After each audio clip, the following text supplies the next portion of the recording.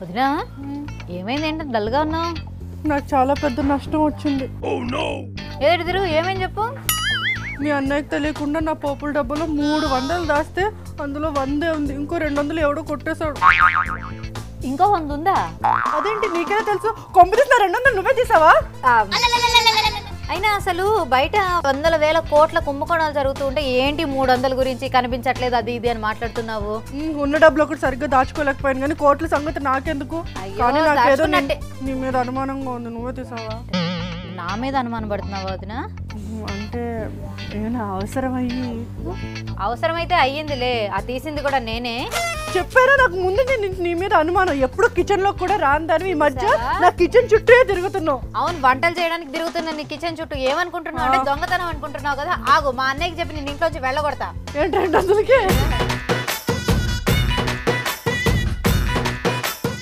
అదంతా నాకు తెలియదు. నాకు నా 200 కావాలి. 200 కావాలా? చీర ఇచ్చినప్పుడు ఎక్కడి నుంచి వచ్చింది అని చెప్పేసి అడిగావా? ఎప్పుడు ఇచ్చావు? అదేంటి అది నా పొద్దున బెడ్రూమ్ లో చూసి ఈ చీర ఎంత బాగుంది, నా కోసమేనా, థ్యాంక్ యూ అది ఇది అని అన్నావు చూడు. మరి ఆ చీర నీకోసమే తెచ్చిచ్చాను. నువ్వు కొన్నావా? నేనే కొన్నా వదినా. అయితే ఆ చీర 2000 అన్నారు. నా దగ్గర ఏమో రెడీగా 1800 ఉంది. 200 చిల్లర లేకపోతే సరే నువ్వు ఎలాగో దాస్తావు కదా పోపులు పెట్టిలో అని చెప్పి అలా తీసి వాళ్ళకి ఇచ్చాను అంతే. అయ్యో నువ్వు నా కోసం 2000 రూపాయలు చేరుకున్నావా? పోతే పోయే 200. నీకు నేనంటే ఎంత ప్రేమ రాజీ, నా బంగారు తల్లి. నీకు మంచి వంట చేసి పెడతాను ఇవాళ. వంట అయితే ప్రతిరోజు చేస్తావు కదా, ఎవరు అందులో స్పెషల్ గా ఏం చేస్తున్నావు తెలుసుకోవాలి. ఇవాళ నేను చేసే వంటతో నువ్వు ప్రతిరోజు చాలా రుచికరంగా తినేలా చేస్తాను. వావ్, అయితే అదేంటో తెలుసుకోవాలని ఉంది. మరి అంతకంటే ముందు మన ప్రోగ్రామ్ కి స్టార్ట్ చేసేద్దామా? ఓకే. ఠాగూర్ మోడర్న్ రా రైస్ మిల్ కారాలు పొడులు కమ్మని సాంప్రదాయ రుచులకి స్వాగతం.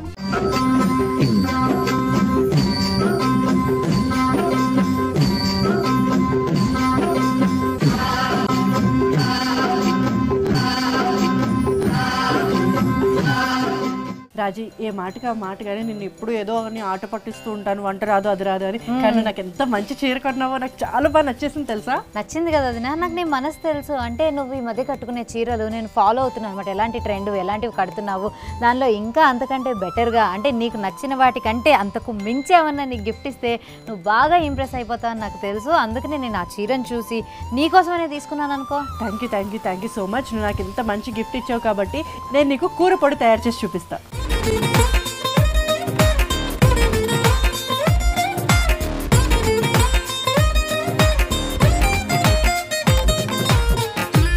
సో మరి దానికి కావాల్సిన పదార్థాలు ఏంటో ఫస్ట్ చెప్పేస్తా.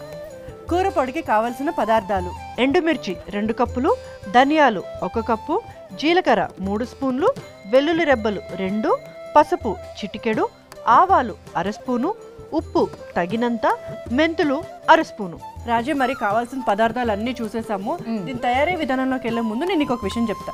యాక్చువల్లీ కూరలు మనం చేసుకుంటుంటాం కదా, కొన్ని మనం మసాలాలు కూడా మనం వేసుకొని చేసుకునే కూరల్లో కొన్ని ఒక్కొక్కసారి బాగుంటాయి, కొన్ని బాగోవు, ఇలా జరుగుతూ ఉంటాయి. ఇలాంటప్పుడు ఈ కూర కారం పొడి మనం ఇన్స్టెంట్గా చేసి పెట్టుకుంటే కొంచెం అలా 1 స్పూన్ తగిలించినా కూడా ప్రతి వంటలో చాలా రుచి వచ్చేస్తుంది.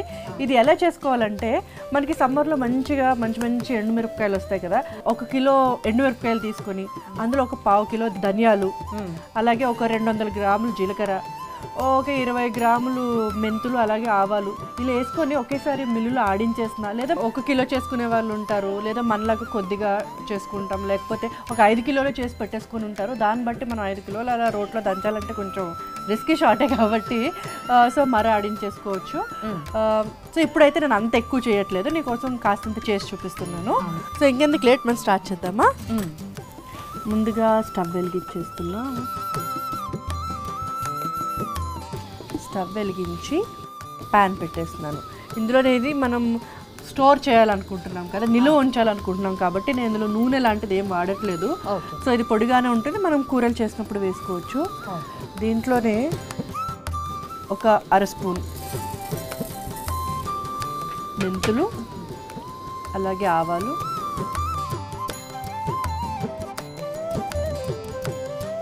3 స్పూన్లు జీలకర్ర,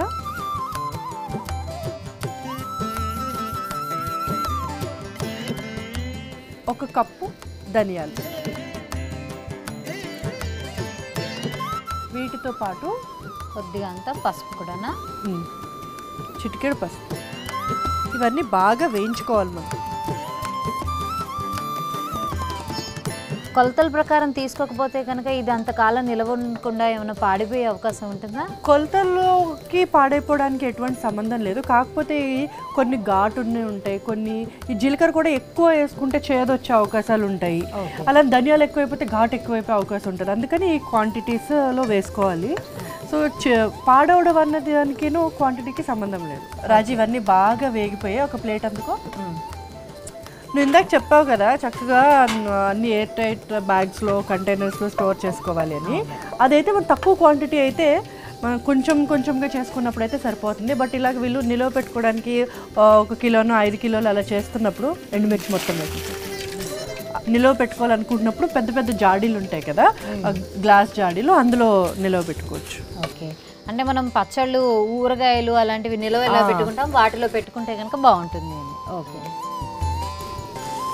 సో వీటికి కూడా ఎక్కువ సమయం ఏం పట్టదు వేగడానికి, చాలా త్వరగా వేగిపోతాయి ఇవి. సో ఇవన్నీ బాగా వేగిపోయాయి, రంగు కూడా మారాయి. మరీ నల్లగా అయితే పొడి కొంచెం రంగు మారే అవకాశం ఉంటుంది. ఇలాగ లైట్గా వేగితే సరిపోతుంది. దీన్ని కూడా విడిగా ఒక ప్లేట్లోకి తీసుకుందాం. చూసా అవి వేగేసరికి ఆ ఘాటు తెలుస్తుంది. సో ఇంకేంటి లేట్, చక్కగా స్టవ్ ఆఫ్ చేసేసుకున్నాం, అన్నీ వేయించేసుకున్నాం.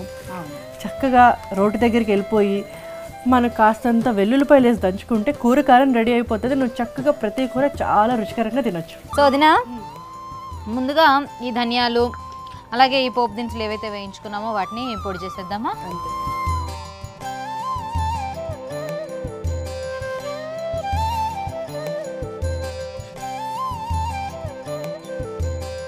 చూసా ఎంత బాగా, ఎంత తొందరగా నలిగిపోతున్నాయో బాగా వేగేసరికి. నువ్వు ఈ కూర కారంతో నువ్వు కూర చేసుకుని తిన్నాక ప్రతి ముద్దకి నన్ను గుర్తు చేసుకుని, ఆహా వదినా నీ వల్ల రుచికరంగా తింటున్నానని నువ్వు నన్ను పొగుడుకుంటావు చూడు.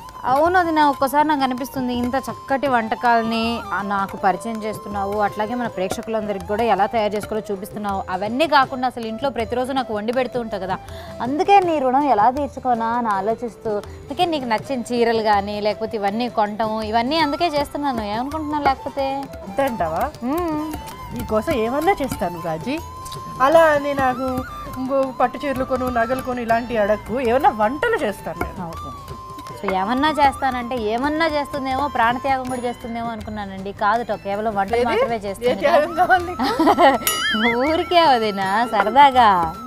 నీ సంగతి నాకు తెలుసు, నీ కోతి వేషాలు తెలుసు కాబట్టి నేను కూరల్లో అని మళ్ళీ తర్వాత క్లారిటీ ఇచ్చేది. సో ఇది బాగా నలిగిపోయింది కూడా. ఇందులోనే ఎండుమిరపకాయలు వేసేస్తాను.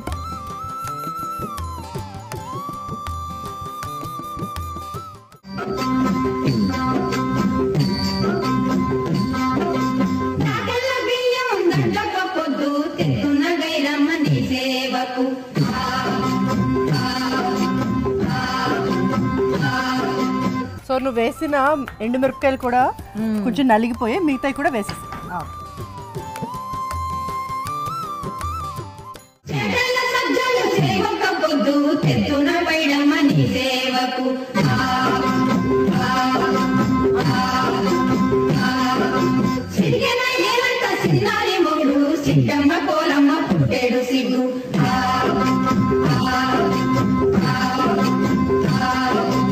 ఆఖరికి వెల్లుల్లిపాయలు వేసుకుంటే బాగుంటుందంటావా? అంటే నలగడానికి ఈజీగా ఉంటుందనా? ముందుగానే వెల్లుల్లిపాయ వేస్తే ఇది బాగా పొడిగా అవ్వదు. కొంచెం ఆ వెల్లుల్లిపాయలో ఉన్న తేమకి అంతా కూడా ముద్దుగా అవుతుంది. అలా కాకుండా ఇవన్నీ బాగా పొడి అయిపోయాక ఆఖరిని వేసుకుంటే బాగుంటుంది.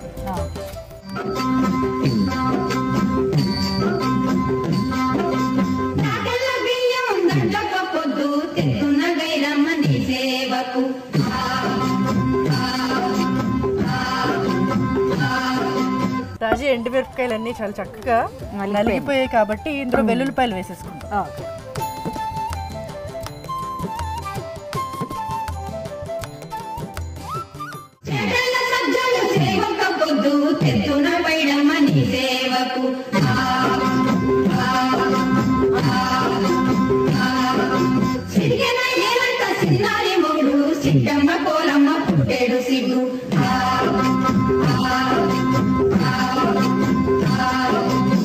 రాజీ ఇందాక నుంచి నేను కూరలు అంటుంటే నువ్వు ఓన్లీ వెజిటేరియన్ అనుకుంటున్నావేమో.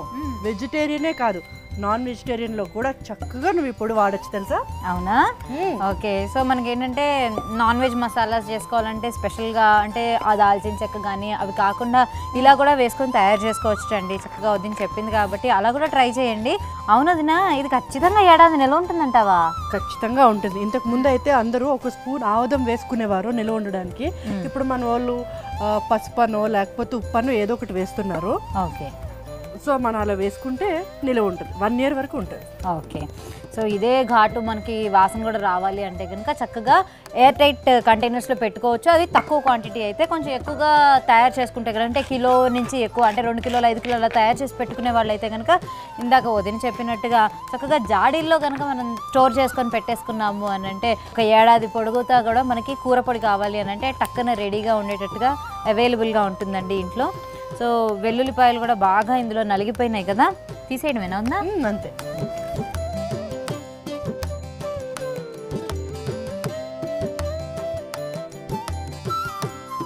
రాజీ చూసావా, వెజ్కి నాన్ వెజ్కి రెండిటికి ఎంతో టేస్ట్నిచ్చే కూర కారం రెడీ. Yes, ready.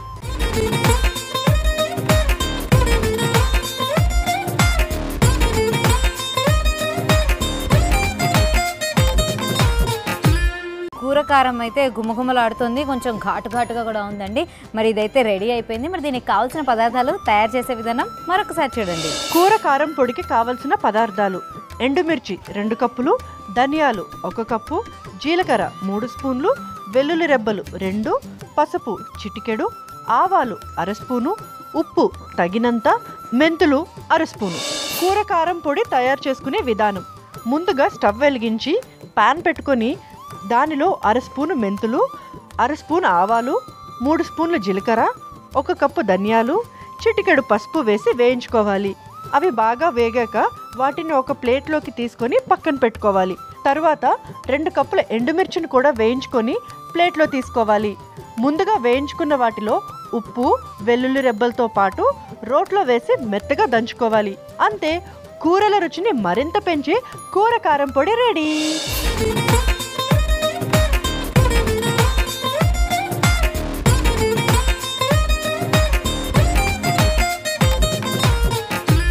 చూసారు కదండి కూర కారానికి కావాల్సిన పదార్థాలు, అలాగే దాని తయారీ విధానం.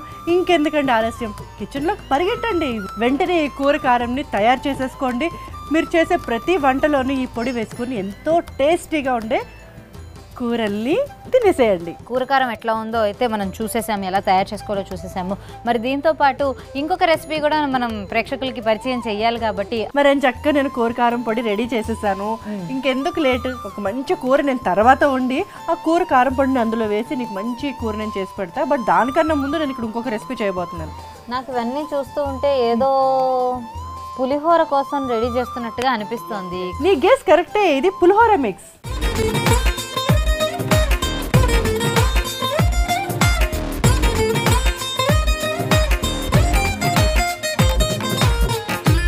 అంటే నీకు తెలుసు కదా వదినా నాకు పులిహోర అంటే ఇష్టం అని, అందుకోసమే చూపిస్తున్నావా? అవును, నీకు చాలా ఇష్టం అని నాకు తెలుసు.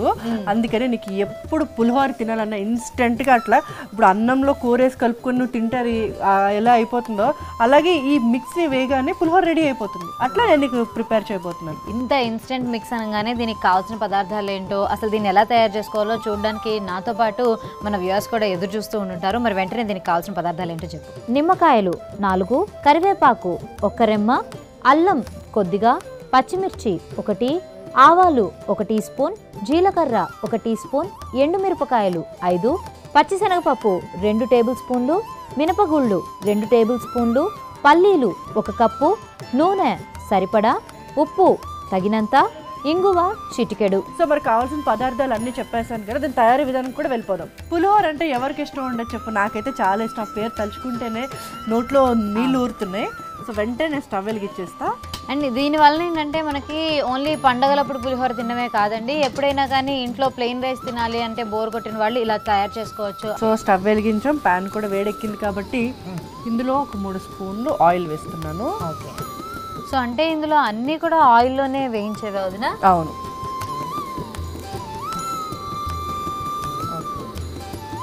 సో ఒక 3 స్పూన్లు ఆయిల్ వేసాను. దీనిలో 1 స్పూన్ ఆవాలు, జీలకర్ర 1 స్పూను, ఓకే, చిటికెడు ఇంగువ, పచ్చెనగపప్పు 2 స్పూన్లు, మినపగుళ్ళు 2 స్పూన్లు. పల్లీలు కొంచెం ఎక్కువగానే ఇష్టపడతారు కదా, ఎక్కువగా తినడానికి పులిహోరలో. సో దానికోసం 1 కప్పు పల్లీలు. కొంచెం కలుపుదాం, వేగుతూ ఉంటే.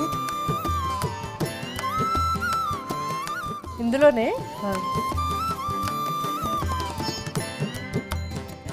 కొంచెం మరి పులిహోర అంటే పసుపు, ఆ ఎల్లో కలర్ అన్నది కంపల్సరీ కాబట్టి నేను కొంచెం ఎక్కువ వేస్తున్నాను పసుపు రెగ్యులర్గా వేసుకునే వాటికన్నా. ఓకే. ఉప్పు రుచికి సరిపడినంత ఉప్పు. ఓకే. ఎండుమిరపకాయలు, ఇది వేసే ముందు పచ్చిమిరపకాయలు, ఓకే, అల్లం, కరివేపాకు వీటిని నేను మంచిగా పేస్ట్ చేసుకొని పెట్టుకున్నా. ఆల్రెడీ నేను ఇక్కడ తయారు చేశాను. ఓకే, ఇది కూడా మనం చక్కగా దంచి తయారు చేసిందే కదా వదినా? ఓకే. సో వీటిని దంచితే ఇలా అవుతుంది. సో అది ఒక చెంచాడు వేసుకోవచ్చు ఈ పేస్ట్ని? లేదు, ఇది మొత్తం వేసేస్తున్నాను.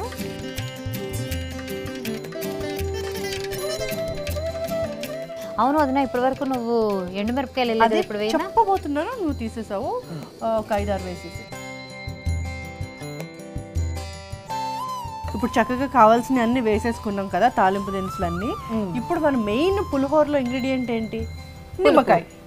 పులుపు ఉండాల్సిందే. సో ఒక 4 నిమ్మకాయల్ని నేను ఇలా రసం తీసి పెట్టుకున్నాను. కానీ ఇది డైరెక్ట్ ఇట్లా వేడి మీద వేయకూడదు, కాస్త ఇది గోరువెచ్చగా చల్లబడిన తర్వాత అప్పుడు వేసుకోవాలి.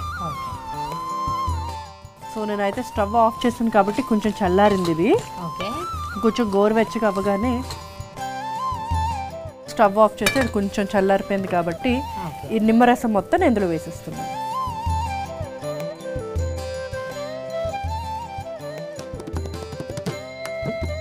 సో చక్కగా మనకి ఇన్స్టెంట్ మిక్స్ పులిహోర మిక్స్ రెడీ అయిపోయింది. ఓకే.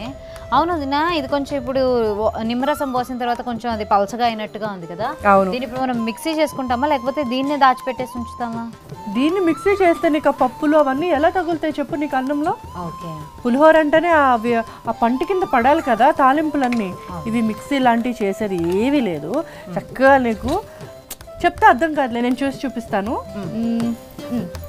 నీ సంగతి తెలిసే నేను ఆల్రెడీ రైస్ తీసుకొచ్చాను. ఇందులో కలిపేదానికి ముందు మనం ఒక బౌల్లోకి సపరేట్ తీసుకుందాం. ఓకే.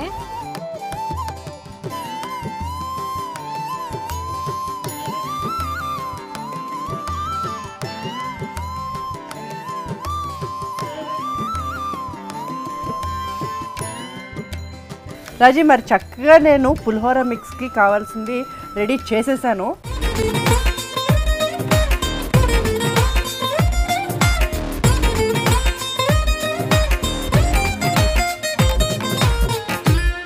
దీన్ని మనం ఇందులో కలుపుకొని రుచికరమైన పులిహోర టేస్ట్ చేసే ముందు పాపం వాళ్ళకు కూడా దీని తయారీ విధానం అన్నీ చెప్పాలి కదా. అవును. మరి పులిహోర మిక్స్కి కావాల్సిన పదార్థాలు అలాగే దీని తయారీ విధానం చూసేయండి. నిమ్మ పులిహోర మిక్స్కి కావలసిన పదార్థాలు: నిమ్మకాయలు 4, కరివేపాకు 1 రెమ్మ, అల్లం కొద్దిగా, పచ్చిమిర్చి 1, ఆవాలు 1 టీ స్పూన్, జీలకర్ర 1 టీ స్పూన్, ఎండుమిరపకాయలు 5, పచ్చిశనగపప్పు 2 టేబుల్ స్పూన్లు, మినపగుళ్ళు 2 టేబుల్ స్పూన్లు, పల్లీలు 1 కప్పు, నూనె సరిపడా, ఉప్పు తగినంత, ఇంగువ చిటికెడు. నిమ్మ పులిహోర తయారు చేసుకునే విధానం: ముందుగా స్టవ్ వెలిగించి పాన్ పెట్టుకొని కొద్దిగా నూనె వేసి అందులో 1 స్పూను ఆవాలు, 1 స్పూను జీలకర్ర, చిటికెడు ఇంగువ, 2 స్పూన్ల పచ్చిశనగపప్పు, 2 స్పూన్ల మినపగుళ్ళు, 1 కప్పు పల్లీలు వేసి వేయించుకొని ఆ తర్వాత అందులోనే కొద్దిగా ఉప్పు, పచ్చిమిర్చి, కరివేపాకు, అల్లంని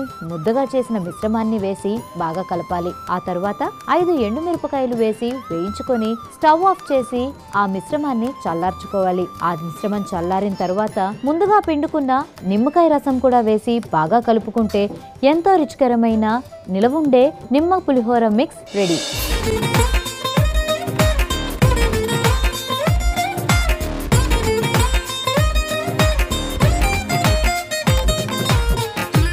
మరి చూసారు కదండి పులిహోర మిక్స్కి కావాల్సిన పదార్థాలు, అలాగే దాని తయారీ విధానం.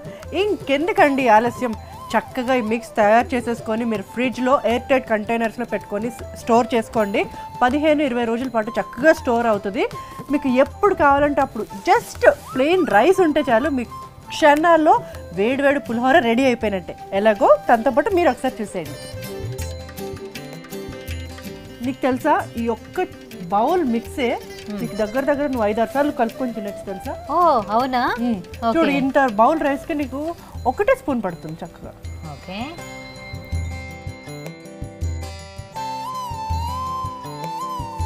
సో ఈ లెక్క నువ్వు ఒక బౌల్ చేసుకుంటే ఎన్ని రోజులు తినొచ్చు చెప్పు? అవును.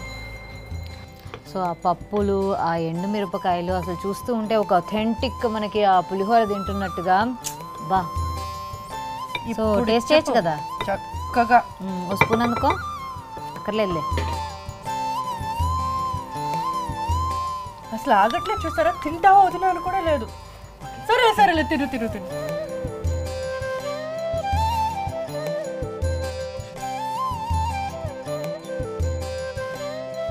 చాలా టేస్టీగా ఉందండి.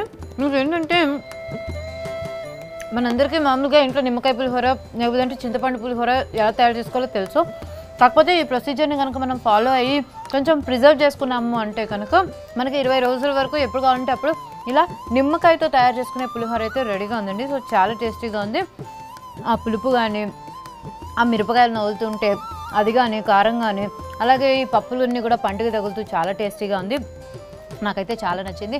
మీరు కూడా వదిన ఒక స్పూన్ తిను, నువ్వు కూడా ఎలా ఉందో అదే ఇప్పుడు చెప్పబోతున్నాను వదిన. నా చేతులతో నీకు తినిపిస్తాను నువ్వు తయారు చేసిన పులిహోర మిక్స్తో పులిహోరని.